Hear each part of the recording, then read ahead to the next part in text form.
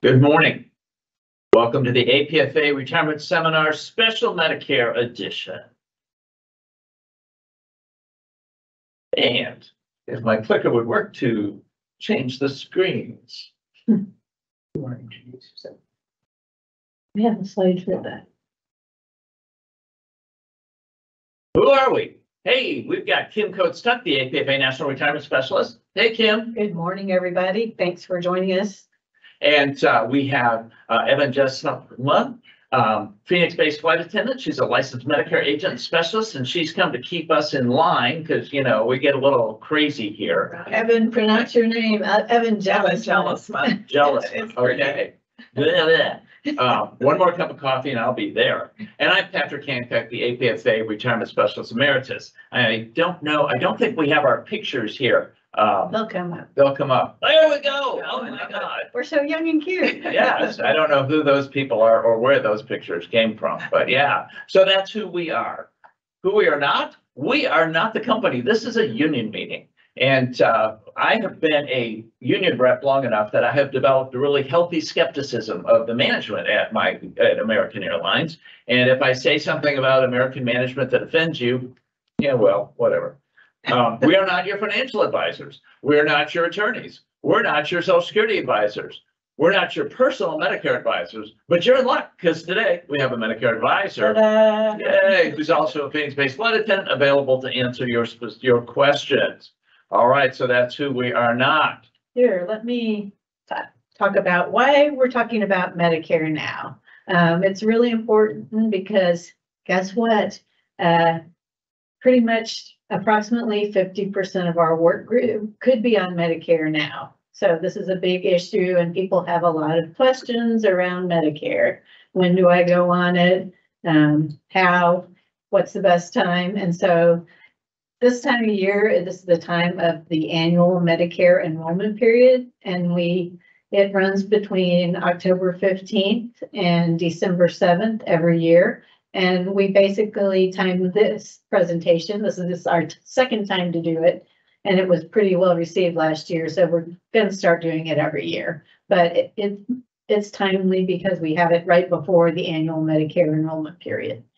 We get a lot of questions from members and their spouses about what to do if they're still working and they turn 65 and become eligible for Medicare. So we've got someone here equipped to answer those questions for you. Yeah. I've got a question. Yes. If I have a question, how do I get that to you right now? There is a link on our website that you're watching right now, the APFA question tracker. You just click on that link and you can submit your question. And we'll be answering some questions throughout the presentation and a lot more questions at the end of our presentation. Thank you. We get more questions from members who are getting ready to retire about what the process is. I'm over 65 and I haven't signed up for Medicare. How do I avoid signing up without any late enrollment penalties? Guess what? Evan is going to address those questions for us as well. So now moving right along to the rest of our presentation. Patrick's going to talk a little bit about our demographics. All right. I have a question for you. Now, this is as of September, like live, almost numbers. How many of our members do you think are over the age of 80? 8 decades. Any guesses? You're wrong. It is 24. We have 24 flight attendants over the age of 80. And those numbers, if you start looking at the brackets by 5 years, we've got 169, 75. We've got 569 that are 70 to 74. 1,859 between 65 and 69, and every one of those people in that is eligible for Medicare today, but don't do it. Stick with your American Airlines plan. We'll talk about that. Looking at 60 to 64, 4,317. 50 to 59, another 4,700. It's the largest age group. It may not be for long. Yeah, really. That they're pushing up. That 60 to 64 is going to take over soon. That means we have 11,696 that are eligible to retire today. And if it seems like APFA is spending a lot of time and resources on talking about retirement, Medicare, and all that stuff, that number is why. because such a large percentage of our workforce is eligible for that. Looking at the rest of this, rounding this out, you know, some pretty big bulges there in the 40 plus, another 2,000 in the 35, 3,700 and 30, 28. But look at this, man. We've got, what's that, 5, 6, 7,500 or so that are under the age of 30. So I think we have a pretty barbell shaped seniority spectrum. Like we've got a bunch of senior people. Well, I'm going to call them old because I discovered even though I'm old, I'm not senior yet. When does this ever happen? No, senior is an airline term. It's not. Okay, got it. Yeah, all right. So we've got a bunch of older people and a bunch of younger people. So it's an interesting demographic, particularly when you run a democracy. So that's who we are. Let's talk about retirement. Okay, so because this is our Medicare special edition, we're not going to go as in depth with our normal retirement presentation. We do what we're going to call a retirement in a nutshell. But if you want more in-depth information, we have all of our previous retirement seminars posted on the APFA website. You go onto the website, you don't even have to log in. You click news on the top menu bar, and then you see hotlines. Click on that. All of the most recent hotlines will come up, and you can watch a multitude. You can watch 5 different retirement seminars if you really want to, and hear all our same jokes over and over and over again. They get better with age, I'm just saying. Patrick gets better. So we also have another resource, which is the APFA retirement packet, and that is also on the retirement page of our website. You can download it. I'll be happy to print it up and mail you a copy if you prefer. You can contact me at retirement@apfa.org or give me a call at 817-540-0108, and my extension is 8490. So now let's talk about retirement in a nutshell. Here's the things you're going to need to think about if you're planning to retire. First, there's some very important questions you need to have in your head if you're considering retirement. Are you ready to retire? And there's so many components to being ready to retire. What do you need to retire? Money, that's one thing I can think of, and Patrick's going to talk a lot about retirement income. What about income? Here we go. Crucial. And what about health benefits? That's, you know, the big 3. If you're thinking about retirement, what am I going to do about income? What am I going to do about health care? And the very last thing you need to think about is how you're going to notify the company. But you got to get everything else into place. A lot of people think notification to the company is their first step, but really it's your last step. All right, so are you ready to retire? We've got to talk about retirement eligibility because that's kind of the first component of knowing whether you're ready in terms of the benefits you're going to get when you retire. The company's criteria for retirement eligibility is called the 65-point plan.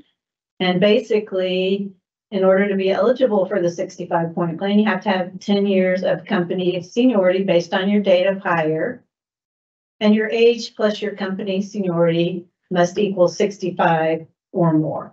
So that's what gets you your retiree pass privileges. If you leave the company and you're not eligible for the 65-point plan, if you have worked 9.5 years and you're 65 or older, guess what? You're not eligible and you don't want to leave yet because you wouldn't get the pass privileges.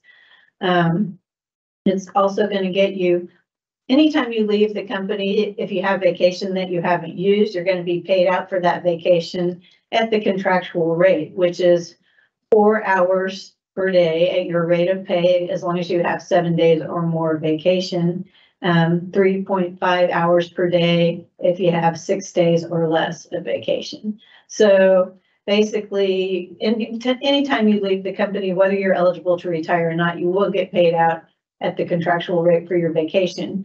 But being eligible for the 65-point plan enables you to also be paid out for your sick time. It enables you to be eligible for a retirement gift, a fabulous retirement gift, and also for a retiree ID, which enables you to get your FedEx discount, travel discounts, and so on. Anything that someone's going to offer our retirees as as a retiree of an airline. So it's good to have all that. And if you're close, or you're not sure about whether you're eligible for the 65-point plan, the best way to find out is to call the team member services number, which is 1-800-447-2000, and you follow the prompts for retirement questions, and you'll get connected with a live person and say, hey, I just want to verify whether or not I'm eligible for the 65-point plan. And if I'm not yet eligible, when will I be eligible? And they can tell you the exact date. So that's good to do that. If you're not sure, you think you might be, a day or a month off or something. Because you don't want to retire too soon. You want those benefits that you work for.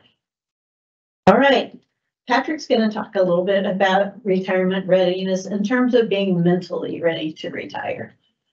Yeah, we talked to a lot of people who've already retired, and the company's found some new way to screw them, and we figure that out. And then, well, before we're done, we say, okay, now I've got a question for you. Did you retire at the right time? Was it good? Did it work out? And like 98, 99% of them are like, oh, it was the best thing I ever do. I don't know why I waited. My life is so full and busy. I don't know how I ever had time to go to work before. And I'm like, yeah, I want to talk to you. I want to talk to that 1 or 2% that aren't happy. Why aren't they happy? And they're not happy almost universally because they didn't plan. They said, oh, $40,000, man, that'll take the rest of my life, and they're out the door. Or they took the sudden out.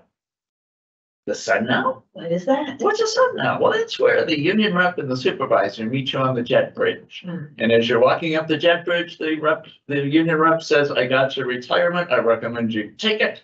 You really hadn't planned on leaving at this point, but you are. Or you're at the doctor's office and they say, I'm sorry to tell you, you can't go back to work. You didn't have a chance to plan. Those are the people that struggle with it. The good news for you is that you're on this seminar, you're planning. You're going to be in the group that's incredibly happy with it. Yay. So the question is, have you reached that point? And we're flight attendants. We'll talk to anybody about anything. We'll ask our neighbor. We'll ask that flight attendant on the jump seat that we've never seen before and we'll probably never see again. And all of those people, because they want the best for you, will tell you what's right for them.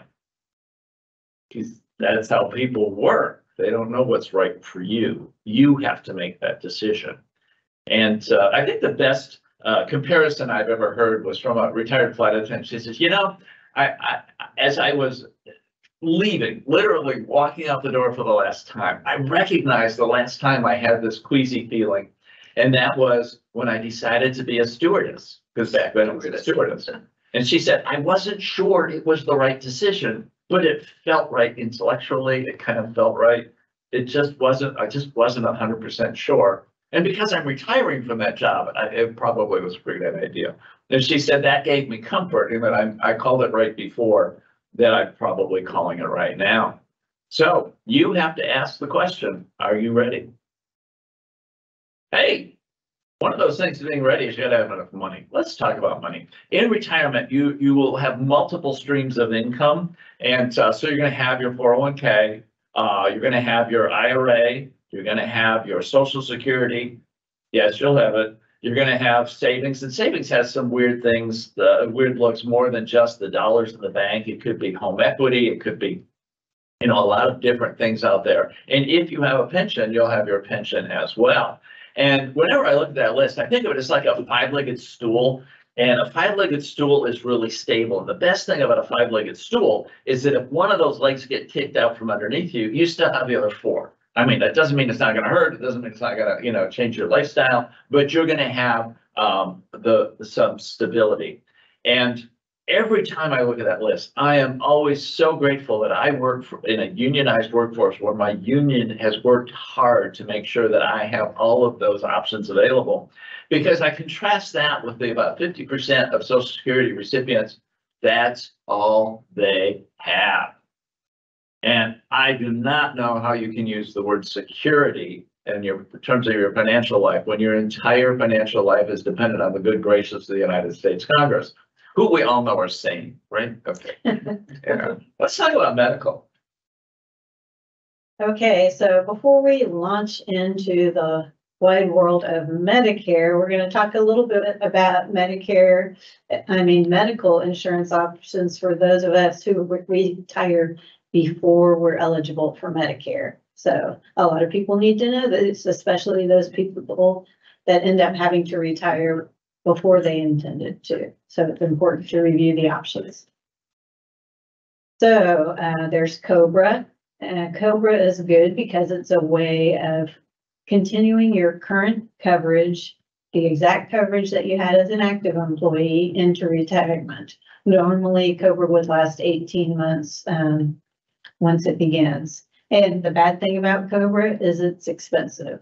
And another good thing about COBRA is that you can pick and choose what you want to keep. So, for instance, if you are eligible for Medicare, but you're not seeing a lot of good dental options, you can elect to COBRA just your dental and not the medical. But if you're not eligible for Medicare yet, you can elect to COBRA your medical, dental, and vision. So it has a degree of flexibility, which is nice. The cost factor, you are paying the full cost for COBRA plus a 2% admin fee. And I think this year for COBRA, for the sort of standard run-of-the-mill plan, here at AA, it is standard plan COBRA rates, employee only, $775.80. So that's just for one person. So that gives you an idea of how much COBRA is going to cost you. So that's why people look for other options. And here are some other options. Here's another option that is even more expensive, the AA retiree medical insurance. The people that are eligible for this medical coverage are those who are eligible for the 65-point plan when they retire, and they're between the ages of 50 and 55 and not yet eligible for Medicare. So this coverage is very costly, and it can change a lot from year to year because there aren't a lot of people in the plan. And the coverage is based on whether they had a lot of high medical claims in the previous year. I've seen it go down a few times, but I'm pretty sure it's going up for 2024. And the cost for 2023 is already pretty exorbitant. It is, for an employee only, $2,171 a month. So obviously most people, this is the hugest driver for people waiting to retire until they're eligible for Medicare, because both COBRA and the retiree medical benefits are so costly. This was what we pre-funded for prior to the bankruptcy, but those days are gone. That ship has sailed, unfortunately. So if we want retiree medical, we have to pay. It sucks. All right, so the Affordable Care Act, this is what most people do. A lot of people choose COBRA, and then when that runs out, they're still not eligible for Medicare. They find something through the Affordable Care Act. And it can be, it's based on your income. So if you're a retiree and your income's gone down a bit, you could be eligible for subsidies, so that's why we have the different dollar signs. The price can vary according to your income. And then we have Medicare. So we're going to launch into that shortly, and Evan's going to give us a lot of good information. But if you're over 65, Medicare is your option. You're not eligible for the AA retiree medical. You could keep your COBRA coverage, but guess what? COBRA is always secondary to Medicare. So if you sign up for COBRA thinking, oh, I'm 65, but I want to keep my coverage, guess what? It's going to pay as though you have Medicare, whether you sign up for not or not. And another thing about COBRA, it's not considered creditable coverage for Medicare. So if you sign up for COBRA and you're eligible for Medicare thinking you're going to use that, and then 6 months later, after your special enrollment period has ended, you go, oh, or 9 months later, whatever it is, I'm going to sign up for Medicare now. Guess what? You will be assessed late enrollment penalties. So basically, if you're 65 or older, or if you're eligible for Medicare due to a disability, Medicare is your option. Okay, so a few other options. There's the old-fashioned way. You can marry someone with insurance, or if you're already married to someone who you're retiring and they work for another company and they have insurance through their healthcare provider, guess what? Your retirement is their life event to add you to their coverage. So you can go on somebody else's coverage. If you're married to another AA employee and you retire and they're still working, you can go on their coverage. However, remember, if you're an AA employee and you retire, you go on your spouse's coverage, it's not going to be a continuation of your old coverage like Cobra. It's going to be like you're starting over with deductibles and so on. So keep that in mind. I would add one thing to that too, possibly, especially if they retire, they may be eligible for Medicaid.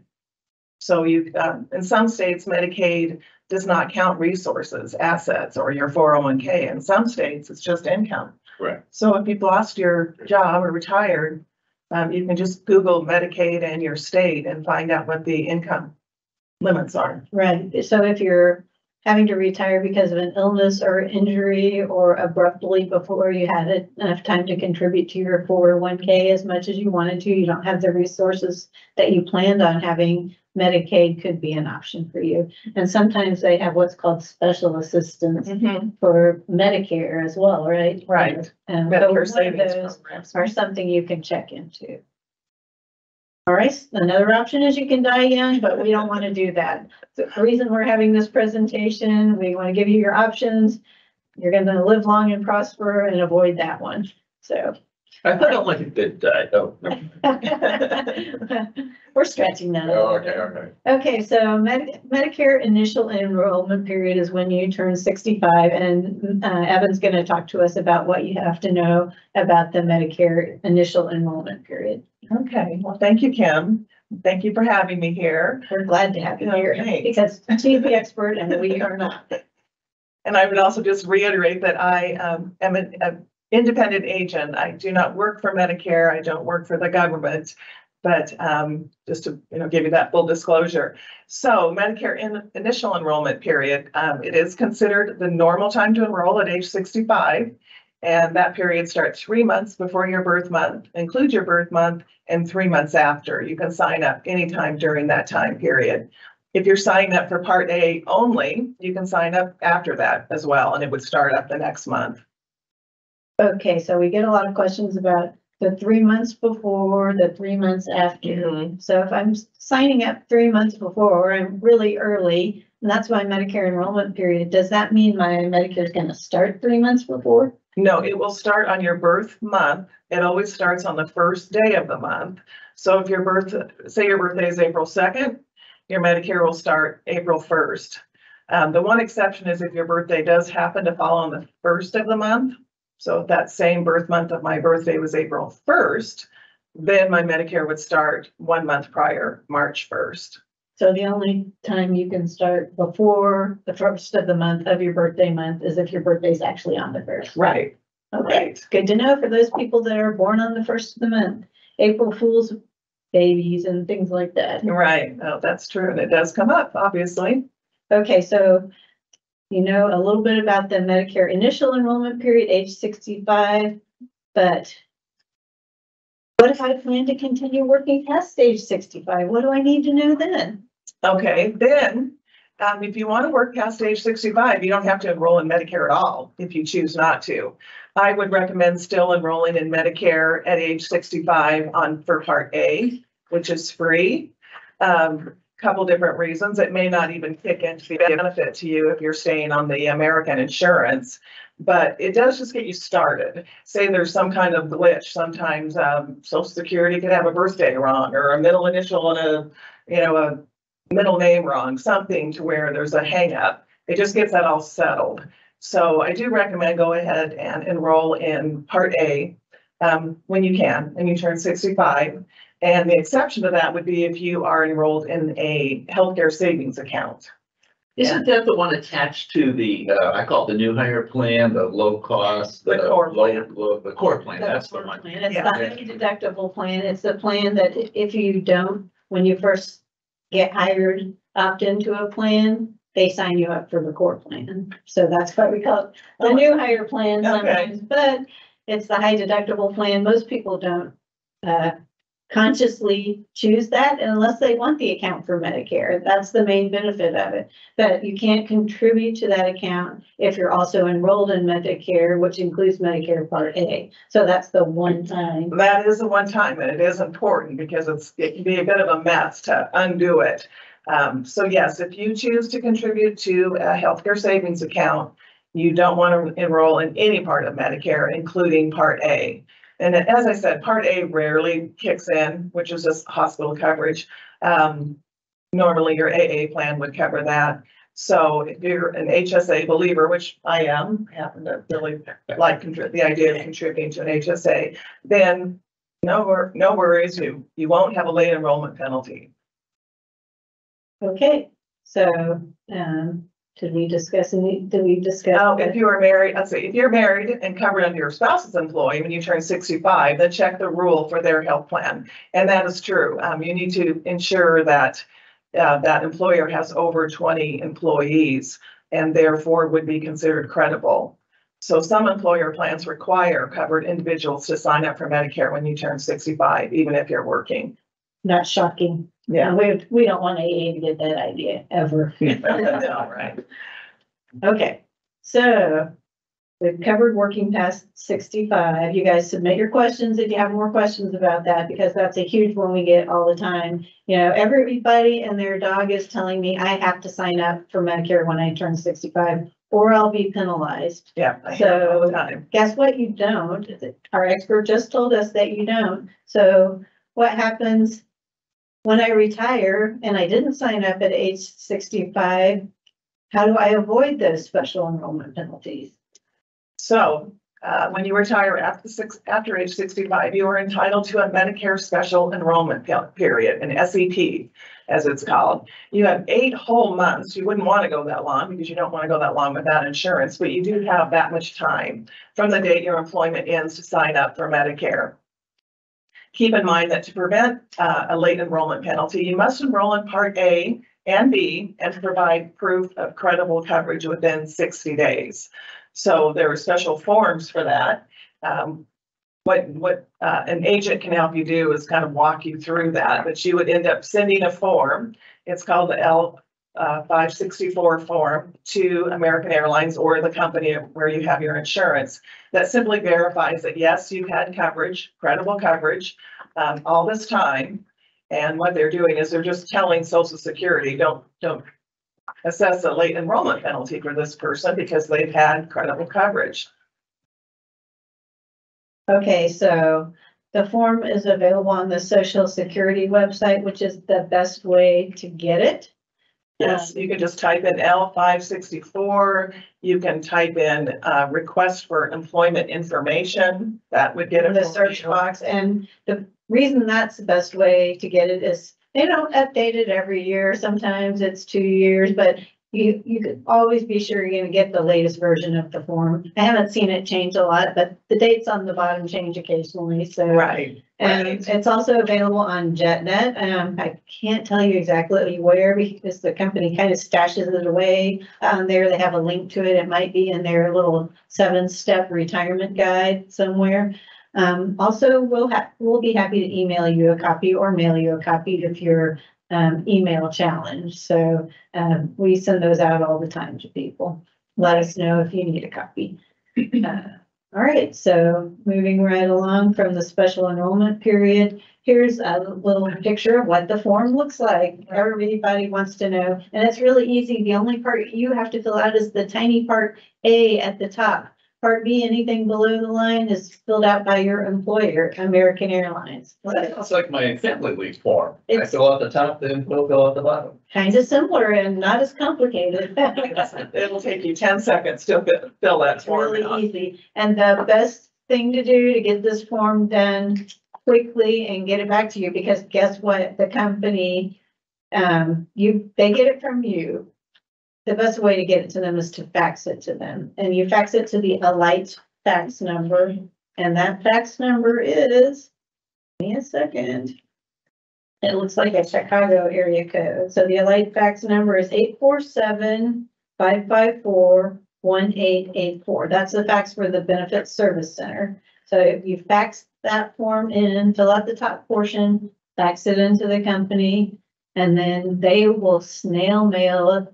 After they finish their portion, they're gonna snail mail it back to you. And if it's both you and your spouse covered under AA, you'll fill out one for yourself and one for your spouse. Yes, it's very important because I talked to quite a few people that send one in for them and don't realize they needed one for their spouse as well. So good point. Thank you. And really they're kind of slow at doing that. So I recommend doing that.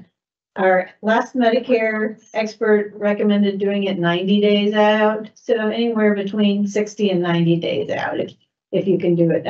They do a 60-day look back. So that's why I say 60 days, but they're so slow at filling it out. So by the time they send it back, it probably would have been 60 days for the look back anyway. But that's good to know. So 60 days out, 90 days out, but no further out than that. And I recommend that when you get that form back, have that form in your hand at the same time as you have the application for Part B form in your hand, and you'll fax those together to Social Security. Mm-hmm. Good too. And we will also send you the Medicare Part B application as well. If you want that, you don't send that one into the company. Kim, I got a question for you. Yes. I noticed you referred to this and there was that phone, that fax number right there. What are you referring to there? What is that? Once again, I'm referring to the APFA Retirement Packet Good Slide, a very valuable resource. It's available on the APFA website. I'll mail it to you. I'll email it to you. Get it. It will help you with your retirement checklists, contacts. It's all there. Well, very good. All right, so Medicare alphabet soup, we like to call it. Medicare seems so confusing and very intimidating when you're signing up. So this is because unlike your employer coverage, where everything's covered under one umbrella pretty much, under Medicare, they have to make it complicated and divide it out. It's Part A, Part B, Part D, supplement plans, advantage plans. What does it all mean? It's so confusing. That's why we have an expert. So Evan, let's start with Medicare Part A and explain what that's all about. Okay, so it's not as hard as it sounds. I mean, there are a lot of moving parts to Medicare, but once you kind of get the general idea, it's not too bad. So Medicare Part A, just in a big picture kind of way, if you just remember, it's hospital coverage, inpatient hospital coverage. So that would cover the inpatient care in the hospital, skilled nursing care facility, nursing home care. That would be for short stays only, inpatient care in a skilled nursing home facility. That's not long-term. Hospice care, home health care, and there's no cost for most people who have Part A. As long as you've contributed to the Medicare fund for 10 years, then there is no charge for Part A. And then call it something else, so many quarters, 10 years or 40 quarters. 40 quarters, yeah. So if they say that, it means more or less the same thing. Right. And if you, for some reason, did not work that long, you can still get Part A. You would just have to pay for it.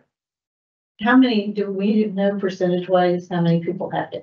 Not very many. Not very many, Okay. right? It's fractional. I mean, it's like a 1/10%. So it's unlikely that you'll have to pay for Part A if you've been working for American Airlines. Right. Unless you took a lot of leaves back in the day. Oh, yeah, it's possible. But now with the hard 40, almost nobody's gonna fall into that category. Right. All right, So then we would go to Part B. let's go to Part B. So Part B is where you're going to have most of your Medicare costs, your medical costs throughout your life.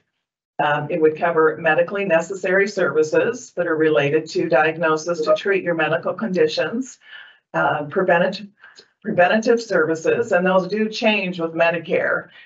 Patrick's got the Medicare and You book. It's a good idea to look at that and see what's all covered for preventative services. The durations, the intervals are a little bit shorter on Medicare. Let's see. The screening. Part B covers things like clinical research, ambulance services, durable medical equipment, mental health, inpatient, outpatient, and limited outpatient prescription drugs. That would just be basically injections that you receive at the doctor's office.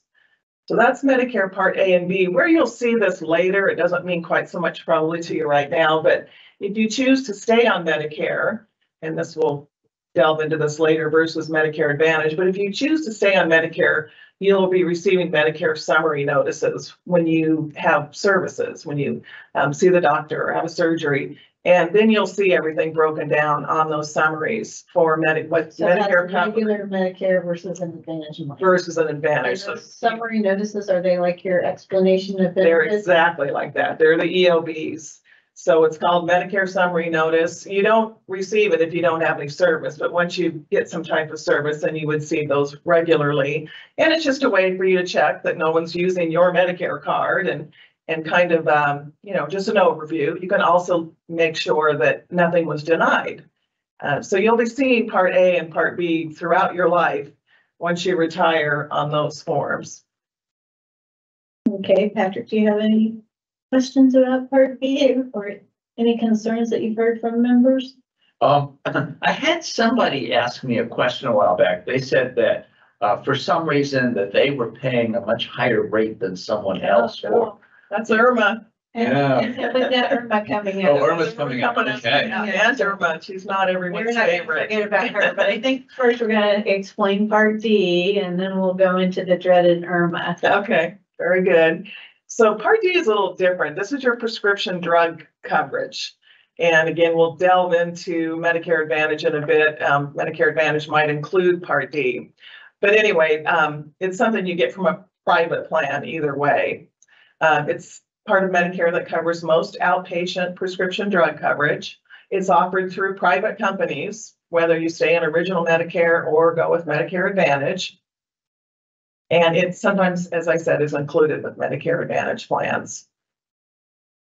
And Part D, it's a good way of remembering D for drugs. That's So right. If you're confused about all the different moving pieces here, always remember D for drugs. There you go. And a lot of people, I mean, this is the main reason. Part D covers your benefits. What is the donut hole and does that still exist? It does still exist. The coverage gap, it's sometimes it's called the donut People hole. ask about that and they're concerned about that. Yeah. And you always hear they things, should be. politicians talking about closing the donut hole. So Right. what does Well, that mean? Okay, and related to that, I'm gonna backpedal just a little bit about Part D, because sometimes people consider leaving the employer plan for different reasons, and sometimes there is a reason to do it and to go on Medicare, but as long as we're on that topic, Part D, prescription drug, that usually can get more expensive on Medicare versus employer group.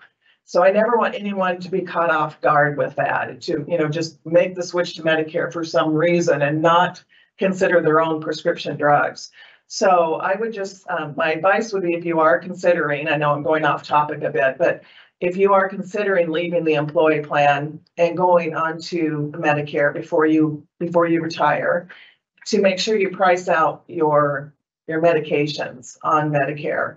An agent can help you do that, or you can get on Medicare.gov and price them out that way, but especially specialty medications. And if you're on a specialty drug, you probably know it because it's quite a bit more expensive than just say like a high blood pressure pill or something like that.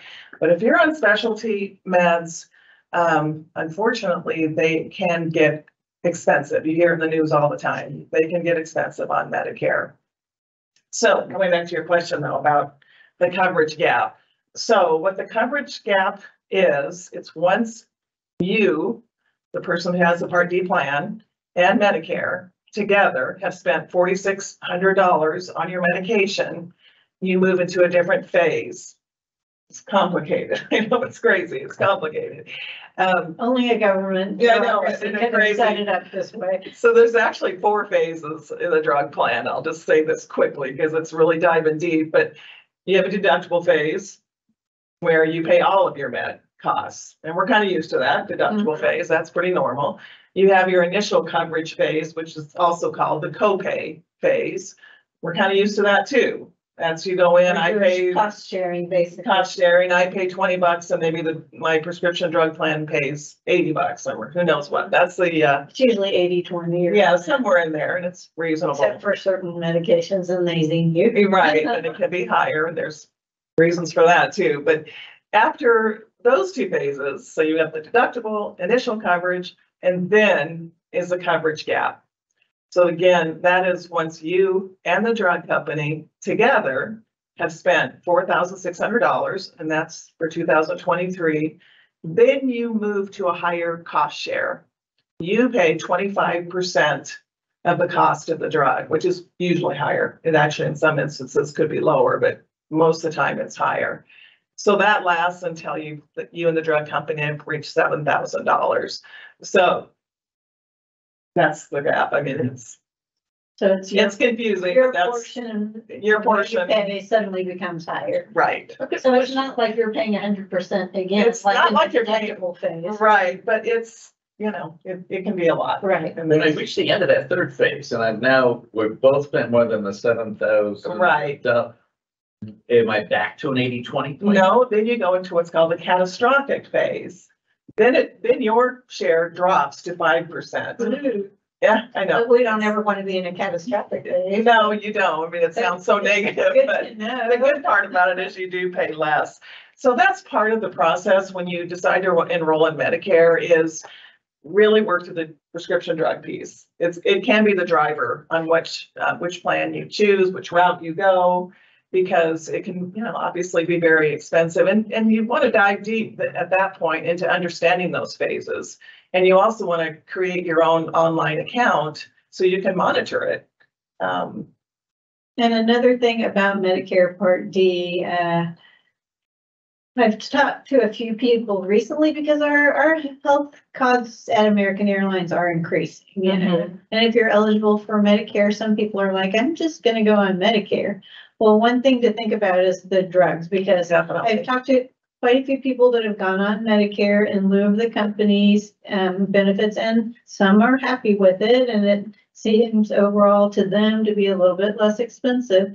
But if you're on a lot of expensive drugs and specialty medications, I've had several people decide that they're going to pause Medicare and go back on the company's insurance. Right. And once you elect Medicare for your primary coverage, the company is going to drop you from their coverage. You can go back to their coverage, but it's going to take a little bit of doing, and pausing Medicare is going to take a little bit of doing. Right. So that's why you need to talk to somebody like Evan, and any drug and any Medicare advisor worth their salt is going to say, let's look at what you have now in terms of drug coverage versus what you could get with Medicare Part D. And that's going to drive your decision about whether to sign up for Medicare while you're still working.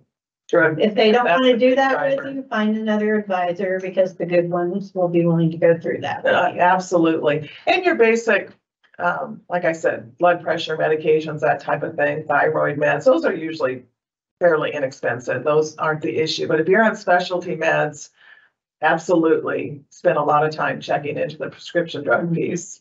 We had a question come in on Part D, and that is, I'm told that my costs can vary for the same drugs between different providers. How do I tell which provider to go with? So which insurance plan? Yeah. That's where you can either work with an agent, or you yourself can log on to medicare.gov, scroll down to I'm comparing plans. Then you can look at either Medicare Advantage that includes drug prices, or you can look at a standalone plan and maybe check them both out. Just there's definitely a difference between the different plans. Each plan has their own what's called a formulary.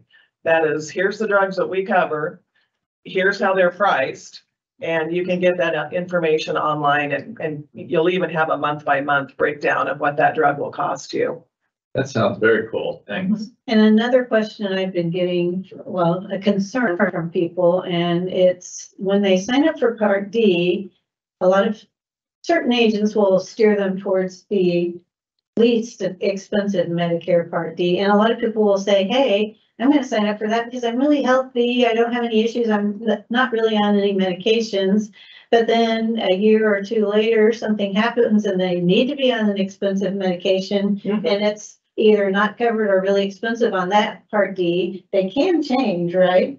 At annual enrollment. At annual enrollment. Right. Okay, so there's a process for changing, but can they ask health questions if they change Part D? No, for Part D, there are no health questions. So they would have to wait till the annual enrollment. They would have to wait for annual enrollment. There are certain situations where there's a special enrollment period, just like if you were to retire, if you retire in June, you don't have to wait for that annual enrollment in the fall. You can get right on Medicare.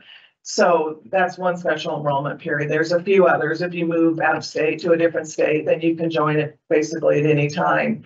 But yes, I mean, again, you just really want to be careful about enrolling in a plan. An agent, or again, looking on Medicare.gov, it would direct you. I mean, it has all the medications loaded into the software. So you will have the opportunity to actually type in your medication, the dosage, exactly what you take, how often, and it will price out and give you not only here's the cheapest plan for you, but also it will show you even at what point you would enter the coverage gap and what you would pay at that point. Okay, so if I were signing up for Medicare, and this is just me because I'm really healthy, I'm not on any medication at all, a few supplements, but nothing prescribed by the doctor. But I would, in researching my Part D, think maybe, because usually the time you use your insurance coverage, it's in the last years of your life. Maybe I will look at the formulary list for what a lot of people get, as they get older, diabetes, high blood pressure, high cholesterol, this and that, and say, make sure these basic medications that a lot of people end up using before, the end of their life are covered by that Medicare Part D plan, and not sign up with a super basic one just because it's really cheap. But that's just me, I'm cautious. So, you might want to consider that and look at, especially if the next plan maybe is just a couple dollars more. Medicare is required. They are not required to, a Medicare drug plan rather, is not required to offer every drug out there, but they are required to cover 2 drugs in each category, and they are categorized according to Medicare. So I think if you price them out and you look at your meds, you actually can feel comfortable going with one of the lower price plans, knowing that they are required to carry a medication in each category. Okay, but if you know that you've tried certain medications in a category and you can only take the, Right. the brand name or whatever, you might Right. be able to, you might need to do a little bit more research. Right. Okay, good. That's helpful for people to know. All right, anything else about Medicare Part D? I think we're good. Well, let's go on to the dreaded IRMA. Oh, there she is. Who or what is IRMA, and what do we need to know about it or her or whatever? Explain IRMA. Well, people do. This is another topic that delves into going off of the employer group plan early, that sometimes this can be, kind of bite you when you weren't expecting it. So IRMA stands for the Income Related Monthly Adjustment Amount. So That's a mouthful. it is. It's basically what you're going to pay for Part B depends on your income. So IRMA is an amount you pay in addition to your Part B or Part D premium if your income is above a certain level. So right now, if your income is above $97,000 a year, you would be paying an adjusted amount that would be higher.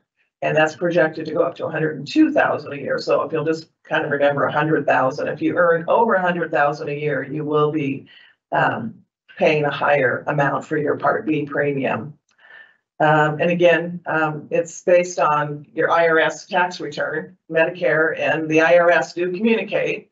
So they look 2 years prior to determine your Part B amount. So if it's 2023, they're looking at your 2021 income. So I bring that up, talking about people considering going off of the employer group plan. If you think you're going to be selling, say, for an example, an investment property next year, well, that's going to drive up your income. If that was an investment property, it's based on modified adjusted gross income.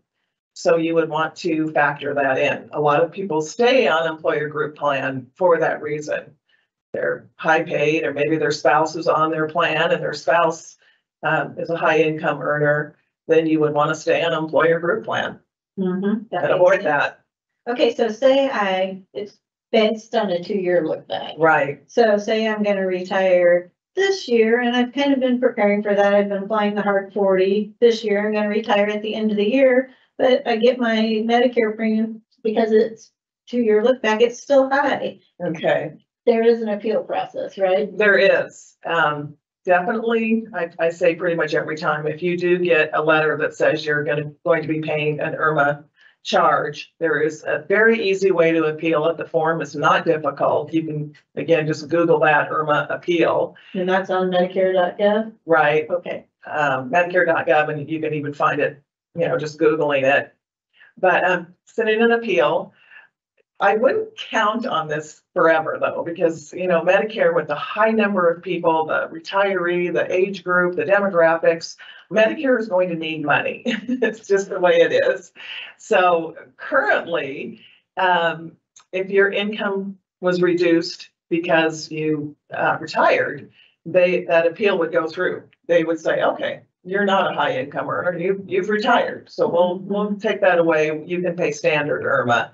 But, So there's been some rumors. I haven't even necessarily heard murmurings, but there's a lot of murmurings about what is Medicare going to do to make money. Right. So I would just, be careful about that. I wouldn't Right. count on it. They're already making up with us by the Part B premium, Part B. yeah, gap, the donut hole, so. yeah. All right, so let's look at a little chart. She was talking about the income levels that, make you, Mhm. have to pay IRMA. There it is. Pay up. So this is just a little chart. So this is the last year's number. And actually, this time last year, we were sitting here and we were going, those numbers always go up every year. And it was 170. It was 170.10, if I remember right. 2022, and then in 2023, it actually went down a little bit. But things that we've been hearing are that for 2024, it will go up again to 175 or 180. Right, For the basic 174.90 or something like that, right? 174.90. That's what they're saying now, but we won't know until it's out and official from Medicare. Right, and you can see, that's some of those numbers are a high monthly amount. If you make, looking back again 2 years, between 153 to 183, $428.60 a month.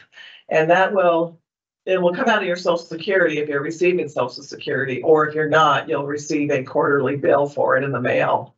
Yes, Patrick and I last year were getting a little bit of a fiendish pleasure from the fact that Doug Parker, when he retired, was going to have to pay higher than we would when we retired, so, there is one small consolation of being a lower wage earner. Right. Although we're trying to get that fixed in negotiations. We don't want to be quite as low of wage earners as we are right now. And this is getting into the financial planning a little bit, but if you have a financial planner and they're working with you on Roth conversions, or, again, I said selling investment property, all that needs to be considered and maybe doled out small doses, because if you say, for example, if you did a Roth conversion in 1 year and sold an investment property, your IRMA could skyrocket. So it's just something just to have in the back of your mind in your investment plan. I think the phrase is timing is everything. Timing is very of our income. But any financial planner is going to be factoring that in. So if you're considering retiring, 2 years out, 1 year out, if you're not seeing a financial planner, it's a great time to do it. And Patrick, talk about the American Airlines Credit Union Flagship Financial Group. That's a really good resource for a lot of people at American Airlines, because more than 50%, what percentage have our credit union accounts at AA? AA employees, Mhm. it's north of 80%. North of 80%. So, Access to a free resource. Exactly, and the American Airlines Credit Union has a department called the Flagship Financial, and they will provide free financial planning for you. If you're not a member, you can go in and get the same support, except it costs you, I think the last report I got, the non-member price was $1,700, but because I was a member, it was free. So, and I like that free word, but the great thing about the Flagship Financial people that I like is that they are all American Airlines employees as well. So they are intimately familiar with our 401k and all of our premiums, because that's theirs as well. Yeah, very good. And they're fiduciaries. And they're fiduciaries, and Which means that they are legally required to put your interests ahead of theirs. And the other thing that I like about the flagship financial people is that they're salaried. Their income does not go up if they put you in product B or go down if they put you in product C. So they don't have any conflicting motivations other than to help you select the right products. Very good. Yeah. So yeah, if you're not a member of the credit union, you're in that like 20% that isn't a member, you can join for $5. It's the best $5 you'll ever spend because you can get the support from them. That is a great tip. Mhm. You know, on this topic, this is kind of opposite of Irma really, but as long as we're talking about Part B premiums, also when you retire, just be aware that there is help for paying for Medicare premiums if you're low income. So it varies by state, so I won't go into details here, but you can just Yeah, Google Texas, maybe not so much. Yeah. Medicare savings programs is what they're called. So you can Google that for your state and just see what that's about. It'll give you the income levels, but only half of the people who are eligible actually apply, which is such a shame. That is a Like Part shame. B premiums are spendy. So, you know, maybe you would qualify for some of those possibly. At the risk of confusing things here, is that what some people call the extra help? So extra help is another option to consider. There's Medicare savings programs that helps with Part B premiums. And there's different levels of assistance based on your income and resources. And then there's extra help. So might as well talk about that. Mhm. So extra help, you can Google extra help, or you can Google LIS for low income subsidy. That is not a state program, that's a federal program. So it's going to be the same for everyone. The new levels for LIS are going to be announced really soon, probably this week for 2024. But there's 4 different levels based on your income. Now, a lot of people do not qualify rather for this because on this program, resources do count. The most you can have, it's right around 18,000. I can look it up, but it's right around 18,000. So if you have a 401k with more than $18,000, you would not qualify for the LIS program. But it is something to keep in mind. And again, not nearly as many people get it as are qualified for it. So if it's not for you, perhaps your parents would qualify. That is all centered on prescription drug though. Okay, It's not for assistance with Medicare premiums. It's strictly about getting reduced price for prescription drugs. so these are 2 good resources and I'm learning something and we're gonna have to add a little bit about this to our presentation Now, for the it's future. great to know for just anyone in your world who especially is paying those really high dollars for specialty drugs. They could be getting them at a greatly reduced price if they qualify. Very good to know. Talk to your Medicare advisor. If they're a good one, they're gonna help you with this stuff too. Hopefully they should. They should. All right, so we've discussed IRMA. Now we're gonna discuss Medicare supplement plans or Medigap. So, Okay. So I was just telling Kim before we started is often it can be confusing, Medicare supplement and Medicare Advantage. They are 2 different things. They're not the same thing. So Medicare supplement helps with original Medicare, and that's for people who choose to stay on original Medicare.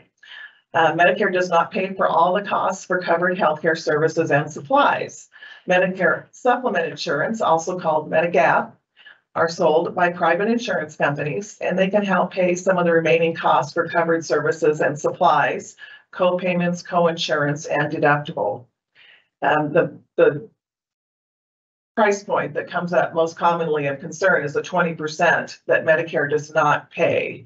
So for Part B, there is a 20% gap where Medicare does not cover it, and there is no out-of-pocket maximum. Wait. I think I can do the math on that. So if I go into the hospital and have $1 million of Part I B was just gonna say expenses, million.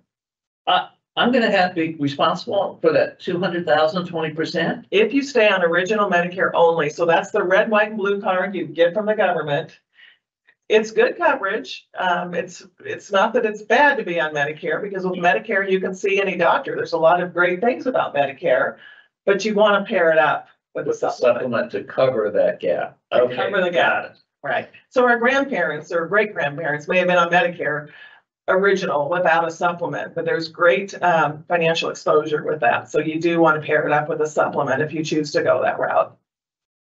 Okay, and then there are how many different There's Medigap plans? There's quite a few, and they're lettered, which I wish they weren't lettered, because then you get all complicated with part A, B, C, and D. The most common plan, the most popular plan right now, I'll just stick with that, is Plan G.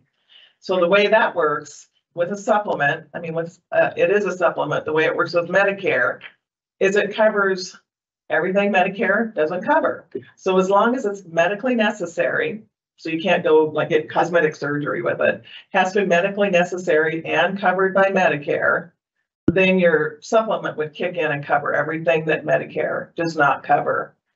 Now with Plan G, which is the most comprehensive, it's, I heard Phil refer to it as a Cadillac of plans, and that's a good way to look at it.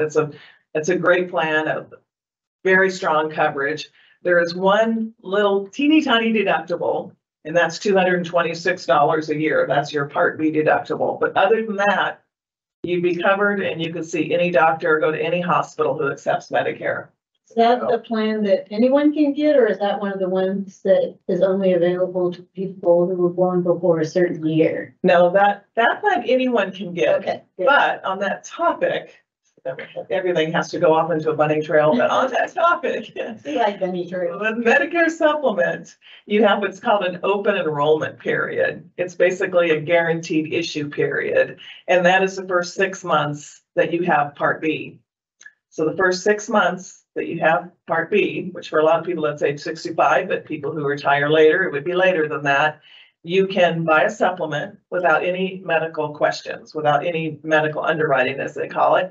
So it's a great time to buy a Medicare supplement.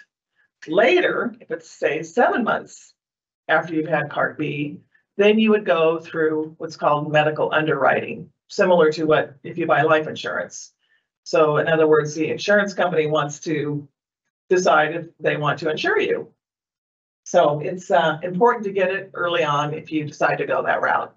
And that's why we say at the bottom, consult a Medicare advisor like Evan and download Medicare and You, or if you're over 65, they should start sending it to you every year. Don't throw that book out. Don't throw the book out, it's gonna come, and if you're planning on getting on Medicare anytime in the near future, or even thinking about your retirement planning for the next couple of years, because the basics of it don't change that much. It's a very, very useful resource. And on page 76 of this book, it talks about all the different Medigap plans, which are also known as Medicare supplement plans. So it's a great resource, and I keep a copy at my desk. Patrick does too. So if you get it in the mail, keep it. It will be useful. Honestly, you can read it. It might sound boring, but you can read it cover to cover, and you'll learn quite a bit. It's, it doesn't sound like the most ideal reading, but honestly, you'll learn quite a bit. It'll answer any questions you have. But I've got a question. I read through it and it looks like part G plan is the one that I want to do. But I live in a big metroplex. There's more than one company that will sell me a Part G supplement. Do I have to compare the benefits to compare Blue Cross G to Aetna G, or? You don't have to compare the benefits, because unlike Medicare Advantage, and we'll talk about that in a bit, but unlike Medicare Advantage, Medicare supplement is standardized. So the government says to these insurance companies, and it can even be like an auto insurance company, some of them offer a supplement. You can insure these people, but your plan has to be standard. So it's a standardized plan. You could buy one plan from one company, you could look at the next company, and their benefit is going to be exactly the same.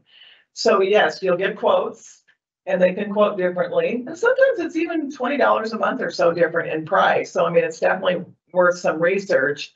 They can offer some benefits, some added benefits, such as gym membership. Only a couple insurance companies offer that, but there's a few discounts, added benefits, minor changes, but the core product, the medical side of it is the same for all of them. So I'm comparing apples to apples, really, and I can just look at price and any sweeteners they put in there. Right, but I would be careful not to look at just price, because when serious things happen, say for example, COVID, you want to, in my opinion, go with a company that has a lot of people in the pool. So the Joe H up, put a G plan up here may not be as solid as You'll the see Blue Cross. people in the market that are $40 under a month, $40 a month less than say one of the large insurance companies. I would just be careful of that. And the one thing I tell people when they're going, well, what do I sign up for? How do I talk to your doctor? If you want to keep your doctor, find out what Medicare plans they accept. If your doctor's in that network, if all of your doctors are in that network, that's going to work for you, So if you find out, I'm going to go on UHC because I've had UHC for years and I like them, but the Medicare supplement plan UHC might be slightly different. That might not be the right reason to do it. Just make sure, start with talking to your doctors and your friends and family that are already on Medicare. I think that's a great idea. People you know and trust that have the choice, and again, we haven't really talked that much about Medicare Advantage yet, but it's one of your biggest decisions is, do I want to go the Medicare Advantage route, or do I want to stick with original Medicare and go the supplement route? Advantage or supplement, they're not the same thing. They're not the same thing. So let's continue, because our next slide, what's the advantage of Medicare Advantage plans? What are they? How are they different from supplement plans? Okay, very good. So this is Medicare Advantage, is often called Part C. It's a Medicare approved plan from a private insurance company that offers an alternative to original Medicare for your health and drug coverage. They're bundled plans, so it includes Part A, Part B, and usually prescription drug. In most cases, you can only use doctors who are in the plan's network. So that's what Kim was just talking about. And that's the biggest difference right there between Medicare Advantage and Medicare Supplement. So I'll repeat it. In most cases, you can only use doctors who are in the plan's network. So if you're talking things we're familiar with, it's a little bit more similar to an HMO in structure. Not totally. There is HMOs and there are PPOs, but on that topic, Medicare Advantage we're pretty used to all the language of Medicare Advantage. It's very similar to what we have in employer group plans. So you have copays, you have deductible to look at when you're comparing plans. You have a maximum out-of-pocket cost to look at when comparing plans. And you have doctors, hospitals, durable medical equipment, so on and so forth, who are in network. And then there are some who are out of network. So that is like our company plan, because we have to be in a network, even though we're a PPO. And most of the company tries to get us a good network with lots of doctors, or so they say. That if you go out of network, which you're allowed to do, it's a whole separate deductible.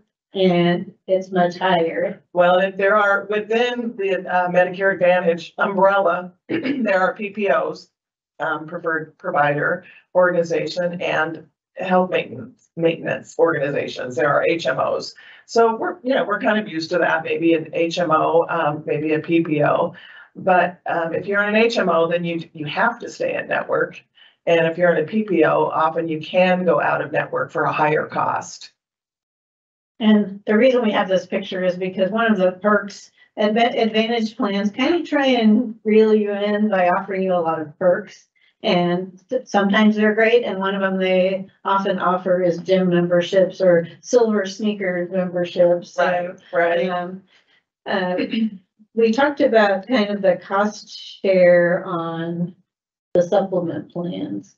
What about an Advantage plan? Everybody gets thrilled about the Advantage plans because they don't have to pay any premiums, and they don't, most of the time, they don't have to pay anything in addition for the Part D, because the Advantage plan often includes the Part D. Right. So they're just paying for their Part B, and everything else is covered under the Advantage plan if they sign up. And some of them will even subsidize your Part B too. They want you to sign up for it so badly. Right. So they make money if they do.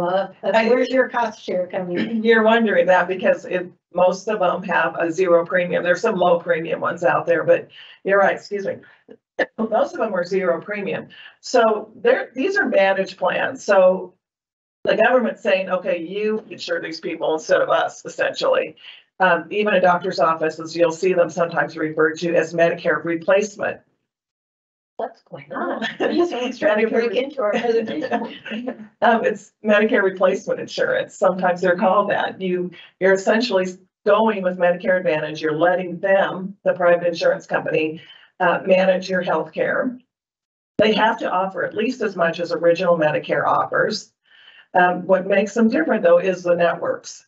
The fact that the networks, you don't have that option as you do in original Medicare to see any doctor who accepts Medicare. Excuse me. Can they deny me on the basis of health to enter their plan? No, they can't. Okay. You can get into a Medicare Advantage. So I do want to point out, as an American employee, I'm so unaccustomed to seeing only one A on the word advantage. So. That's true. Excuse me. we're not advertising. Yeah, I know. Gonna interest you in an aviator. Yeah, so people love the Medicare Advantage for the zero premium. I mean, a Medicare supplement, when you look at that, the monthly premium was about 135 or so a month for someone who's 65 years old. So there's a drastic difference in the premiums. Medicare Advantage is, again, like our employer group plan, it's pay as you go. So when you go to the doctor, you're generally going to have a copay. If you get something like a knee injection, you're going to have a co-insurance. You're going to pay 20%. That can get expensive on Medicare Advantage. You pay as you go. Durable equipment, you're definitely going to have a copay there. And sometimes the copays are higher than 20, They can be expensive. Cancer can be expensive on Medicare Advantage because, again, the injections are usually a 20% co-insurance.